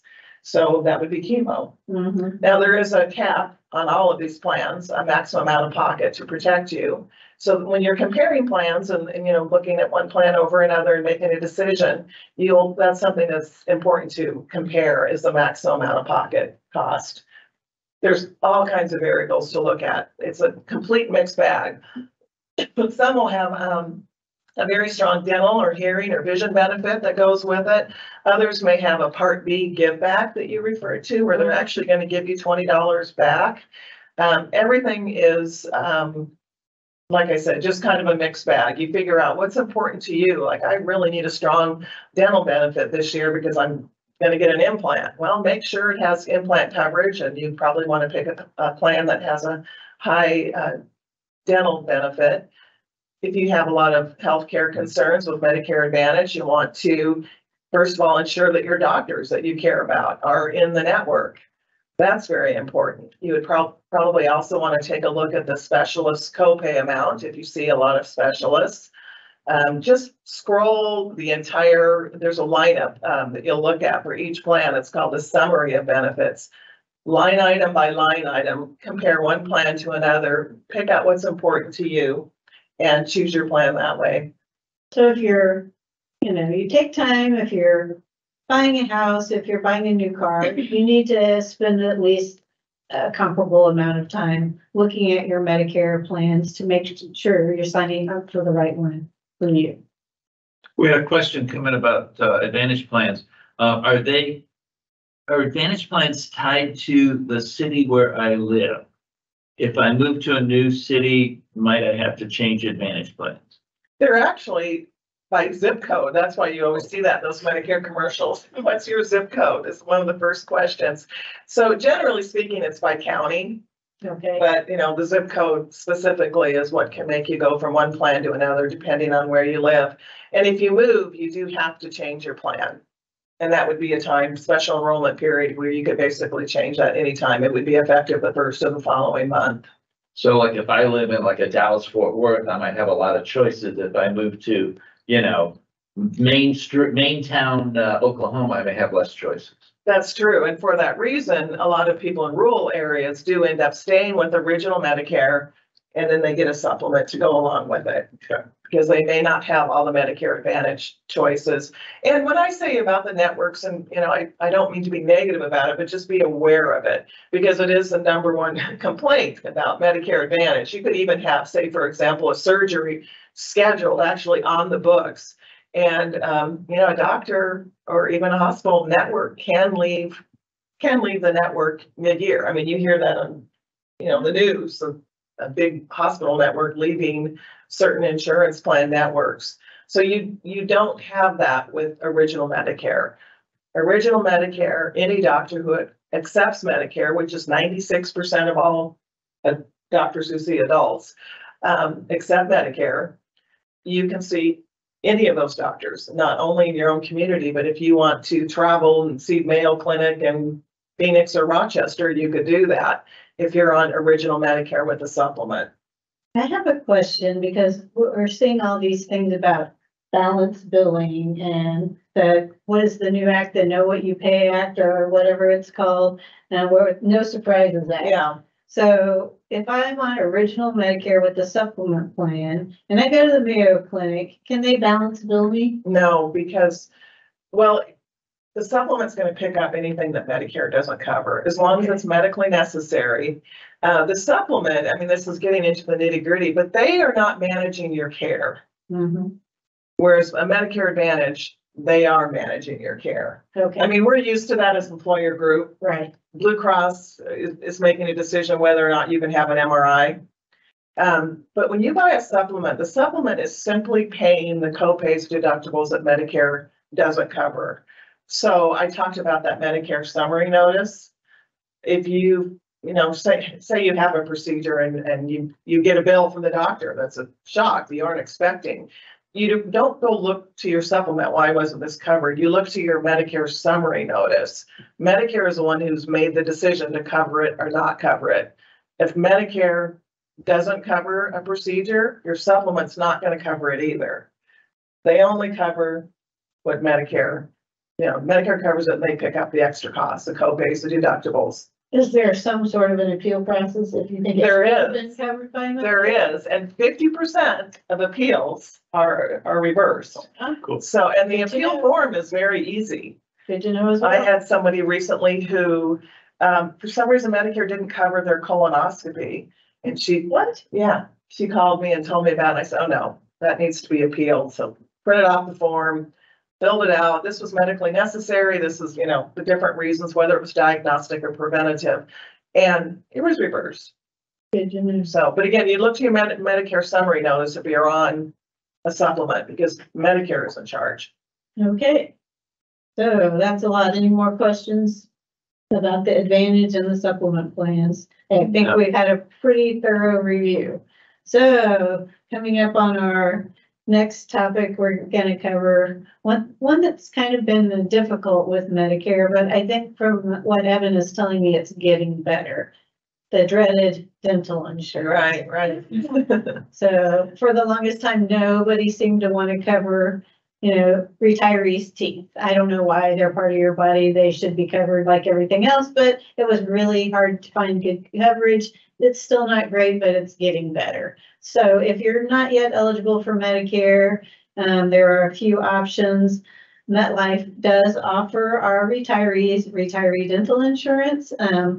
It's zip code rated, like she was talking about the Advantage plans. It's generally speaking pretty high dollar benefit. You pay a pretty high monthly premium and for a low yearly benefit. So it's not great, and most people opt out of their retiree dental insurance. Another thing is that the AA Credit Union has a dental club. It's like through Benefit Services of America. It's not really insurance. It's like you're a member of this network, and if you go to doctors in that network, you're going to receive your dental treatment at a reduced rate. Costco has a similar program. A lot of people sign up for that. Another option is dental schools. Hey, you can be a guinea pig, and a lot of people actually get pretty good care. Patrick used to always say, once the bleeding stops, your teeth will get great. But we've talked to quite a few people that have gone to the dental schools, and they like that option. If you're in a big metropolitan area with a teaching hospital, they're all observed by a qualified dentist, and you generally get pretty good care. There's also the Cobra Dental, which we discussed earlier. So most retirees, I would say probably upwards of 90% choose to COBRA their dental coverage, even if they're eligible for Medicare, and keep that dental coverage for 18 months because it's pretty good coverage. And the COBRA dental, because our dental coverage is not subsidized by the company to the same extent as our medical coverage, the COBRA dental is pretty affordable and comparable to what you would be paying for some of the dentals that you could get, through Medicare or with the Advantage. Well, the Advantage would be included, but if you add a dental to your supplement plan or something, the cost for a COBRA dental right now is around $35 a month or something in that ballpark. So it's not, too expensive for most people, and most people do actually choose to keep it. So, according to Evan, many Medicare Advantage plans now offer a pretty generous dental benefit, and sometimes it's even higher than what the company is offering. It is, and in fact, for people that choose to leave the employer group plan and go with Medicare Advantage, that's often the reason. Some of the Medicare Advantage plans, this has really changed just in the last year or two, offer what's called first dollar coverage now, and that means it's not a copay situation. Like now in our plan, we might be able to, at AA, we would say have a crown, and we would still walk out the door paying $500 ourselves. But with first dollar coverage, they may offer, say, for example, a $2,000 benefit. They're paying from the first dollar. So there is no copay until you get to the $2,000. And then after that, you'd be paying on your own. But if a person has an implant or, a couple crowns they need taken care of, I have a few people I know who have chosen to leave the employer group plan and go to Medicare Advantage. Beginning, I circle back. Don't make that your whole reason. Make sure you consider IRMA. You don't want to be caught off guard on that and paying this huge amount for your Part B. It would exceed any benefit you'd get from the dental. And then just, being aware of the networks and different situations with Medicare Advantage, that the whole plan works for you and not just the dental. Okay, and then finally. Oh, the other, you and I talked about it. It's some dentist office, if you really love your dentist, is just make sure they don't have an in-house plan. Sometimes dentists have their own in-house plan that's a good option. Mm-hmm. And yeah, well, I know my dentist, he offers a program where if I exhaust my benefit from AA, that program would kick in, and I just pay a low amount every month for that. Right. So if you choose a Medicare Advantage plan, they have some pretty good dental options now, which is great to hear. If you choose a Medicare supplement plan, your advisor might also know about other options. Right. But it wouldn't be covered under the umbrella. You'd be paying separate for it, but there are more options now that way. Right. And Medicare supplement, just to remember, it's just on the medical piece. So prescription drug, you're going to have to buy a standalone prescription drug plan separately, and dental, hearing, vision. If you want those products, you would have to buy those separately. But they are available now, which is good to know. Okay, so we covered the scary world of retiree dental coverage. Now let's talk a little bit about vision. So basically, regular Medicare doesn't cover vision. Regular Medicare only covers like the medical stuff related to your eyes. So if it's related to diabetes or diabetic retinopathy, glaucoma, right, macular degeneration. So it's good to keep that in mind, because if you use glasses, contacts, that's not really going to be covered. You can choose a Medigap plan. If you choose a Medigap plan, you need to purchase a dental vision for those type of things. Right. Otherwise, be prepared to pay as you go. And I think that's what a lot of people do. A lot of people, unless they have major eye issues, decide that the amount that they would spend on the dental, it's just as good to pay as you go. If you choose an Advantage plan, there's a lot now that will include, like Evan told us earlier, something that includes dental, vision, and hearing. Right. So Right. any more to add about? No, just that a lot of times if you do buy a dental plan, you can get a vision rider for $7 a month. that's something to consider. Yeah, that's not that bad. So most people would not find that too objectionable or anything. All right, so we're getting to our question and answer period. Patrick, do we have any more that have been submitted since we answered the last few? We do. Wow. There are two related. I'm going to go ahead and take both of those. The first is explain that again about Part A and an HSA. So you can sign up for Part A, and it's probably not going to affect 98% of the people. However, there is a small group, let's say 2%, that I've signed up for an HSA using the core plan, medical plan. The great thing about an HSA is you fund it while you're working, and when you leave, you can take that health savings account with you and use it to pay for health expenses, including Medicare premiums. So if you have an HSA and you don't stumble into it, you know you got an HSA because you have to go through some hoops to get there. If you have an HSA, you should not sign up for Part A. If the clerk at Social Security says, "Oh, I'm just going to sign you up for Part A," say, "No. But it's not something that you're going to stumble into and hurt yourself. If you got an HSA, you know it because you're there intentionally. That's so on the HSA. That's the only time. The other question on an HSA was, I am in an HSA. Now, I found, and it's a good plan, even though I switched from the standard medical and I was happy with it. Should I go back to the standard medical 1 year prior to make sure? Yeah, you're good. That as long as you don't sign up for the Part A, you can take that core plan all the way through to the end of to the day you retire, and it's not going to hurt you, and it's going to let you fund that HSA. Yes. Okay, one caveat to that is if you sign up for Medicare after you turn 65, you know, you're 65 and a half, you're 80, anytime after age 65, there is, have to make it confusing, a 6-month go back. I wouldn't even call it a look back, a go back. So they actually make your Part A effective date 6 months before the day you ask for it. They don't make it before you turn 65. They won't look back that far. So you can have your HSA contributions going on up until, say, you're 66 and a half. Then on your 70th birthday, then you can sign up for Part A because it's going to go back 6 months to 66 and a half. Okay, you said 70, you meant 67. So Wait, I'm sorry, did I say that wrong? If I say you're 70, okay, they're gonna make your Part A effective date 59 and a half. at 6 months. I'm sorry, I did say that wrong. Okay. You jumped It's a, yeah, I did, 6-month look back.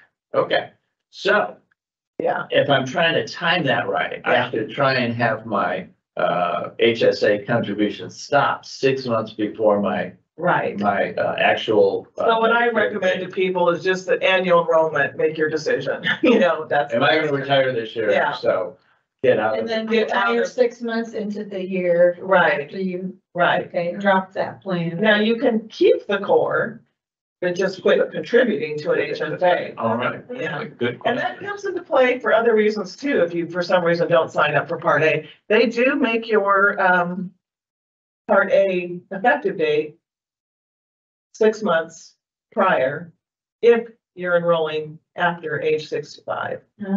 No sooner than age 65, though. Okay, Okay. and we get a lot of questions because of this HSA issue, because American Airlines has another plan called the Plus Plan that has an account that you can take with you and use to offset your Medicare expenses. However, that plan has an account called the health reimbursement account, not the health savings account. The health savings accounts are governed by Medicare, the IRS, and there are rules about, you know, what you can have when you're signed up for Medicare. So that's why this whole Part A issue comes into play. But with the Plus Plan and the health reimbursement account, that's an account that's basically made up by your company. It's not governed by the IRS. There's no implication. If you have this account, you can sign up for Medicare Part A when you turn 65. No issues with the Plus Plan. Right. The only issues are with the account associated with the core plan, which is the HSA. So HSA core plan, don't sign up for Part A. HRA Plus Plan, if you have that, you don't have to worry. You can do whatever you want to do. Oh, cool. All right. Well, this is a compound question. I'll ask them one at a time. I am currently Medicare eligible, and I'm thinking of retiring. Can my dependent under the age 26 get AA retiring medical insurance if I go with Medicare? They can get COBRA. They can get They will COBRA. be eligible for COBRA. Yeah, because they will follow And if you. they're still working, I think you have to be on the plan for as an active employee, you have to be on the plan for your dependents to be on the plan. So if you go with Medicare, they're gonna be offered COBRA immediately, even though you're still active, because in order for them to have the active benefits, you also have to have the active benefits. So if I'm 66 and I go to Medicare because I found an advantage plan that's going to give me all this stuff, and but I also have this 22-year-old. Do the math on that, by the way. Oh no, I have this 22-year-old, and if I go to Medicare, they're going to lose their American active employee coverage because I'm not in the plan, and they can't have it unless I'm there. Right. Okay. They will be offered COBRA, and they may be eligible for COBRA for a little bit longer. We'll have to check on Yeah. that. But definitely eligible, but definitely not eligible for. And then if I go ahead and retire and I'm on Medicare, because I'm not on the retiree plan, it follows that they can't be on the retiree plan either, even though they would be eligible as a qualified dependent if I were in the plan. If you wanted to pay the big bucks to be Yeah. a retiree. Yeah, But that's a don't do it. You know, maybe they can use some of their own income to help pay the COBRA costs. Speaking I would hope. of big bucks, the next question is, well, what is the current AA retiree medical insurance cost? Okay, the current AA retiree medical insurance cost is, I mentioned it earlier, but you may have just joined us, for an employee only, $2,171 a month. Ouch. Okay, employee plus one, $4,342 a month. Double ouch. For employee plus two or more, $6,513 a month. So that's why not a whole lot of people sign up for these plans. And guess what? I don't have the official numbers for 2024, but they are going up.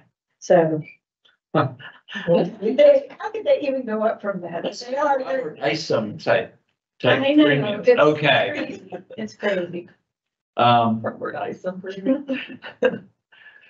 Okay, so the next question is back to Irma. Is Irma recalculated every year? Yes. So if you get nabbed with Irma and let's say you sold an investment property, so you have 1 year where you're paying $400 or so a month, the next year they'll recalculate it. Now they'll be doing a new look back. It'll be to the 2 prior years, 2-year look back. And as long as your income was under 97,000, or it'll probably be 102 next year, under $102,000 a year, then you would just go back to the standard rate, which right now is $164.90 a month. And also just to reiterate, you do pay that same amount, $164.90 Part B premium if you go Medicare Advantage, or if you stick with the original Medicare with a supplement. Both ways, you pay Part B. Okay. There's no getting out of it. Yeah, they want that money. And if you are on Social Security, they're gonna deduct it from your Social Right. Security. You don't have to worry about it, except your Social Security will be a little bit less. Right. So calculate that in when you're calculating your retirement income. But if you're not on Social Security yet, you're waiting till 70 or whatever, they'll direct bill you. Don't worry. Every 3 months. Every 3 months. Yeah, they do it quarterly, so. Right. Okay, we've got a 4-part question that talks about switching from standard to advantage plan and back. Okay. So the first part of it is, can I get back to original Medicare without underwriting if I leave an advantage plan? Okay, this is another one that's a little bit tricky and convoluted. So if you want to try both out, what any agent would recommend would be start with a supplement. Then you could go to Advantage, and every year you'll have the opportunity to go to Advantage with annual enrollment, which is October 15th through December 7th. So every year you'll have the opportunity to assess, oh, do I want to switch to Medicare Advantage? Okay, now to answer the question, you've made that switch. Now you're on Medicare Advantage. Can you go back to Medicare Supplement? And the answer is maybe.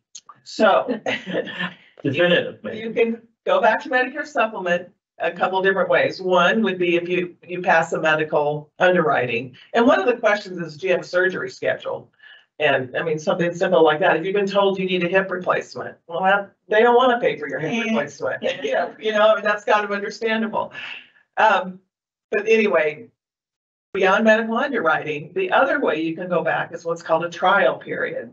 And this gets kind of confusing. So you can Google this too later if you'd like on Medicare.gov. It's the trial, let's see, what do they call it? Trial Medigap period is what I would Google. During your trial period, they let you leave Medicare supplement to try Medicare Advantage as long as you go back within 1 year. Then you can go back without medical underwriting, without medical questions, but you can only do that one time. So that's why we say, well, if you're really unsure, start with supplement. Supplement does go up in price as you get older. So go on it maybe the first few years, and maybe there'll be a good time to try it. Might be a year that you have some dental work that you need done, and you want to take advantage of one of those $2,000 first dollar coverage plans. That might be a year to try it. Try it out.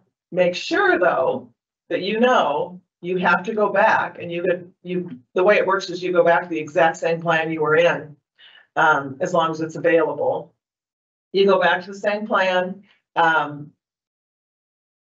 As long as you do that within 1 year, there's no medical questions. If you wait over that, then there's medical questions.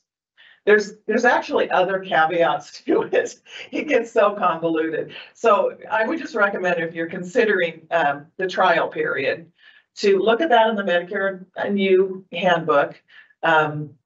Just read it thoroughly. Make sure you understand it, because there's a couple other little caveats to it. It gets very convoluted, but that's the gist of it right there.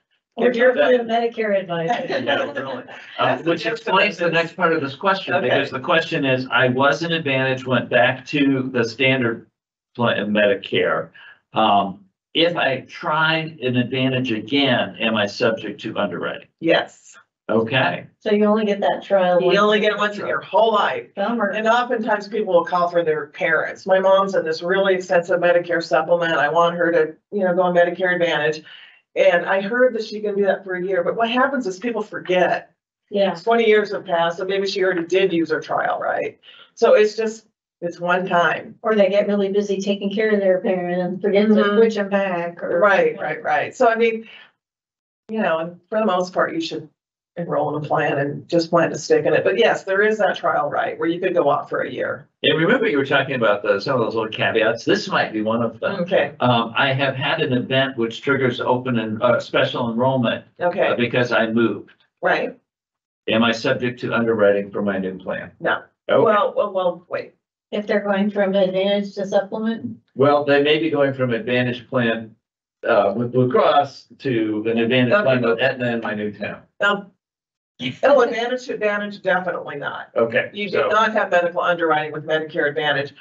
Medicare supplement, it's kind of regulated by the state too. So I have to be careful when I talk about Medicare supplement, whether there would be underwriting or not. Most cases when you move, there would not be, but you would need to check with the state that you're in for that. That may be a little loophole then. That could be, but if you've never switched though, you would still have that trial period for 1 year in Medicare Advantage. But if you're living in this big city and you're on a Medicare Advantage plan and it works great, but then you have to move out to the country and there's not much of a network, so you want to switch to the supplement plan, and maybe you've already used the trial period. You should be able to get the That life supplement. event might let you. Yeah, you should be able to get in the supplement in that case. I just have to be careful because the state, there's different laws by different states, but in most cases it's moving. And again, just a reminder, if you're in Medicare Advantage and you move out of your county, you may have to switch anyway. If you move out of state, you definitely need to switch. Okay. And that would be a special enrollment period where you could do that at any time, and the effective date would be the first day of the following month.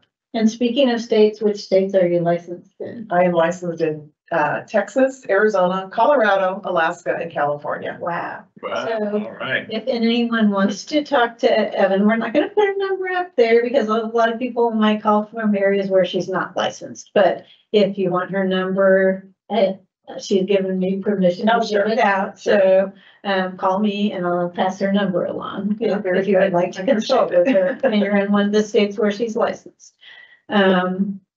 Okay, so. Okay. Do you have I another think question? you got 6 Oh, more. oh my goodness. Yeah, so I think we just answered this one, with changing from advantage to advantage, no underwriting. Yeah, right. All right. You'd have to do it during an annual enrollment period. You can't just do it anytime you feel like it.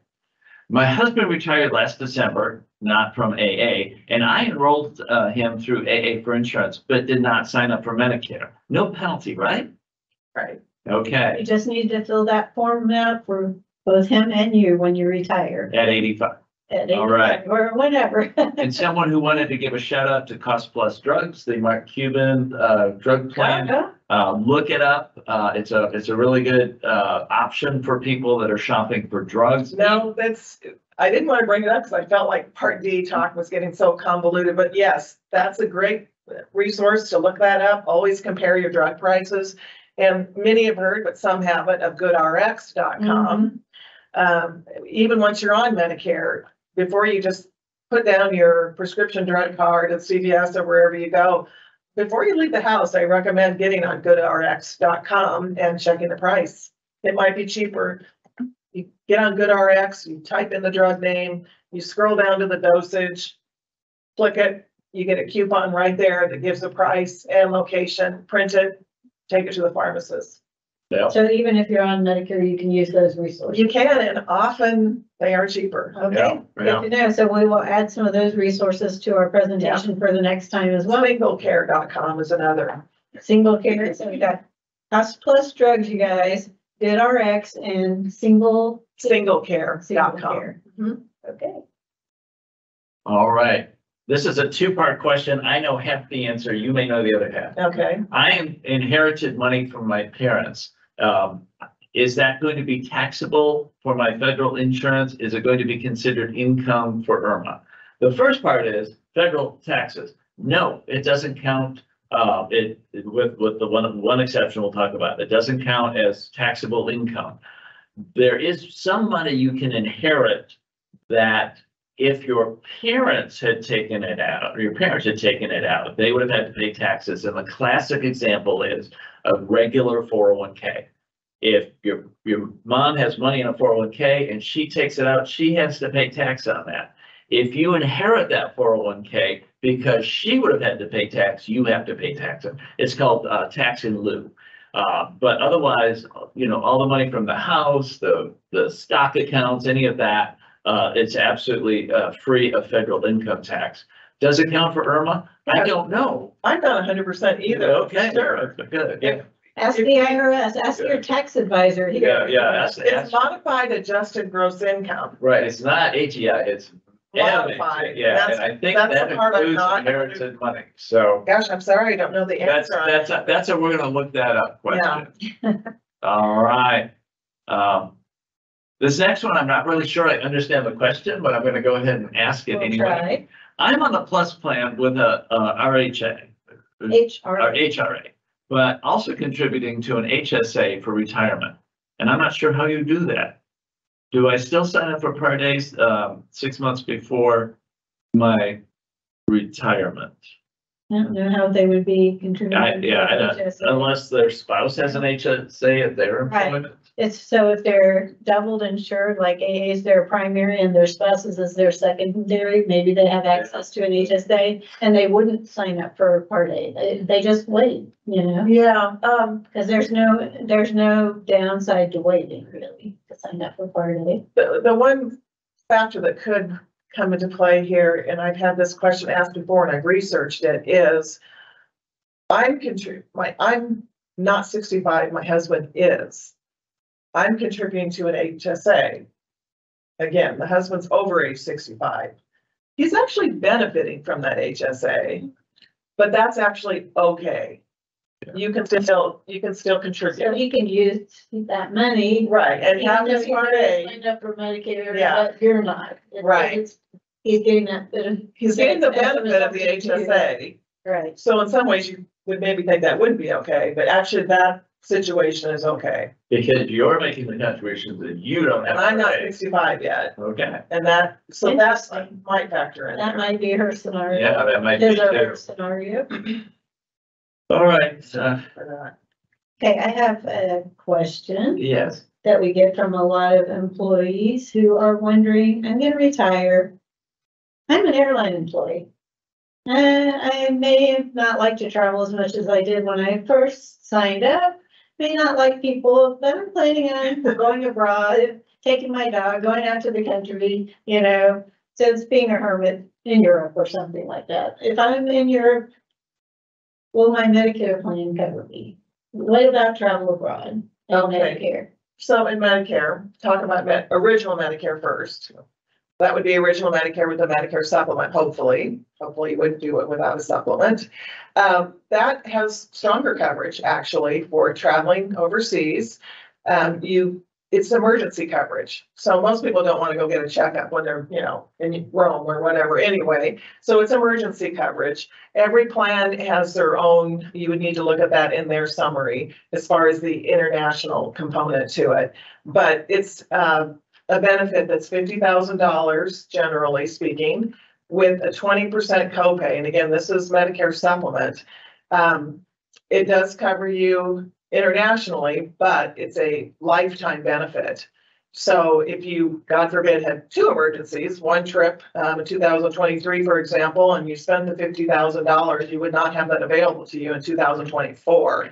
So you would need to consider changing supplement plans just so you would continue to have that benefit. So it's a lifetime benefit, but it's attached to the plan, so if you. It's attached to the plan, so if you burn up the $50,000, you don't have any more benefit. It's not a calendar year. Okay, but if I switch plans the next year, To a different I company. might have another Right. 50,000 Now, you'd be available. subject, you could be subject to medical underwriting, Right. but it is a one-time $50,000 benefit. And again, you would need to read that in the Medicare supplement guide, what the exact benefit would be, because that is a part of the core standardized benefit for medical care in the United States. So it might be better to get a travel insurance. I always recommend And travel then- insurance. And then just not worry about changing your supplement plan if it's a good one, Right, if you've exhausted that benefit. right. on that chart that we were showing earlier, it talks about whether or not there's the international travel insurance, and 4 of them don't have that Okay. emergency, so. That, yeah, it's, again, there's so many caveats to Medicare. Medicare supplement is standardized, but the international piece is considered a separate added benefit. So that's not one of the standardized pieces where they're all the same. So it's standardized for medical care in the United States when you're looking at Medicare supplement. There's some benefits that are sometimes available, like gym membership, that's not considered standardized. So you want to compare that. And then the other piece is international travel. So look at that in your Medicare supplement and see what the benefit is. But then switching gears now to Medicare supplement, or excuse me, Medicare Advantage. If you go that route, also look at the benefit package and your summary of benefits. It will talk about international travel. Generally speaking, most of the plans will cover emergencies, traveling overseas, but they'll pretty much have you come home. Once you get past the crisis, you won't be able to stay in the hospital there for months and tend to a broken leg or that type of thing. They will get you through the emergency and then you would need to come home. And they won't, by the way, pay for your way to get home. That would be up to you to get yourself back to your home state. So that emergency facelift, oh, no. No, So- that won't yeah, come yeah, all right. Do you recommend a specific broker to sign up with the plans? I'm kind of familiar with Boomer's benefits. Are they any good? And then asking about Evan's coverage, so. Boomers benefits, I don't know that Evan commented as well, but I get very good feedback on them. We don't recommend specific brokers or anything, but I do keep a list of brokers or companies that other flight attendants have used, and I have not heard anything bad about Boomer benefits. I haven't either. They're pretty well thought of out in the marketplace. And there's one called VIA benefits that AA works with. They'll get the job done, we like to say, but they're not quite as flight attendant friendly in terms of they want to get you through it. They don't spend as much time with you, walking you through it all. from what I've heard, but they will get the job done, and AA contracts with them to help their employees find Medicare plans. Another one is called Select Quote Senior that some of our people have used. And those are the ones I've mainly heard about. What about you? Yeah, those same ones, just, getting recommendations from family members you trust and friends who have worked with other agents, and again, and most people know this, but, agents are paid a commission from the insurance company. So it does not cost you anything at all to work with an agent, and they can help walk you through the process of enrolling in Medicare, get you through those deadlines and those forms and get the forms in your hands for you. And then, meet either in person or Zoom, whatever you prefer, or just over the phone and talk about your plan choices. It's a good idea to have a list of your doctors available before you even talk to an agent. That way, one of the first steps often is to see if your doctors are in network with the different plans. And your medications? And absolutely your medications. And it's funny because your agent really won't ask, well, what medications are you taking? They won't ask that intrusive questions, but for them to really do the work for you, if you have the exact medications and dosage, right down to the letter of what you take, that will help them find the right plan for you. We usually phrase it as, is the drug piece an important piece to you? It's just kind of a delicate thing. So if you can just provide that to them, that will be a benefit to you. Because they can't ask for any personal health information, so you have to be willing to give them that information. Right, it's kind of fragile. So yeah, anything that you can provide that will help them find a good plan for you. All right, this is convoluted, but I'm going to synthesize it down to I am out on unpaid IOD. My insurance with American ended. I can't afford Cobra. But I am over 65. Can I switch to Medicare?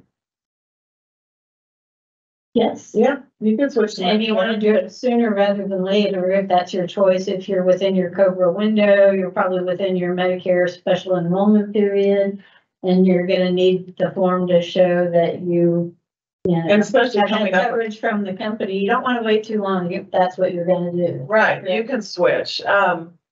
Exactly. Don't wait too long. There's forms to fill out, and you can. And if get you that wait too going. long, you could get the late enrollment penalty. And what You still have a fair amount of time to get that done, 8 months, but still, you don't want to go without insurance. Right. That's an Right. issue. If you're on an IOD, obviously work comp's paying for part of it, but for your personal health portion, you're going to need coverage. So And even yes, it's an option. Even on that topic, if a person is considering retiring soon, or they know they're going to retire soon, you could enroll in Medicare beginning January 1st. That would be a time when maybe you do want to go ahead and enroll in Medicare and leave employer group, because, why pay 2 deductibles or 2 maximum out of pockets if things happen? You're on the AA plan, say January and February, and maybe something happened, you have to go to the maximum out of pocket, and then you're going into Medicare March. You have a new maximum out of pocket, depending on what type of plan you went into. So that could be a time when you would want to go ahead and leave AA insurance a little bit early.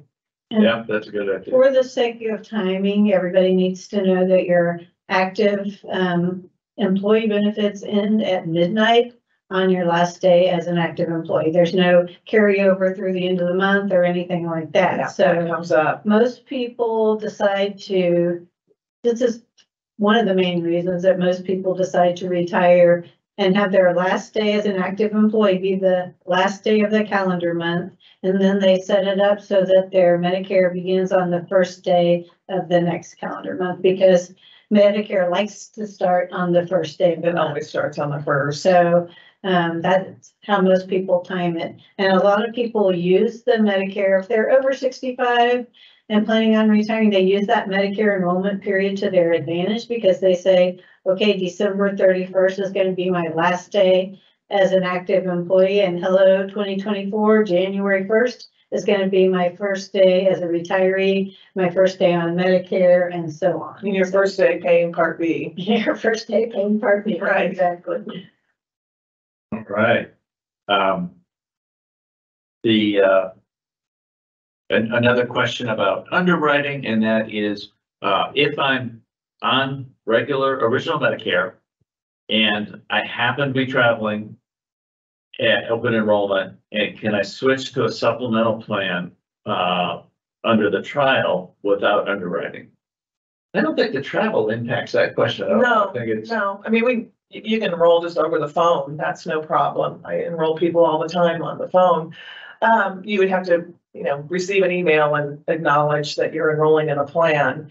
But as long as you're trying Medicare so if you started a supplement, went to Medicare Advantage, had it for a year, you can go back. Is that, I think that was. yeah, I think that's it. Okay, And I think the travel was just, throwing that in there. I think that is the end of our questions. very good. All Well, right. thanks everybody for sitting it out through all the ins and outs and the Medicare alphabet soup and all that. So, We want to thank Evan Jelisma for coming and being our subject matter expert today. well, thank you for having me. Phoenix-based flight attendant, and Patrick Hancock, as always, the retirement expert extraordinaire, especially with the financial stuff. And then Ankit for being our tech guy over here. Thank you. Thank you, Ankit. So once again, if you have questions, I have Evan's number. I can call her. If I don't know the answer, one of us will get you your answer. So retirement@apfa.org, 817-540-0108, extension 8490. So thanks again and have a wonderful day. Bye. Bye.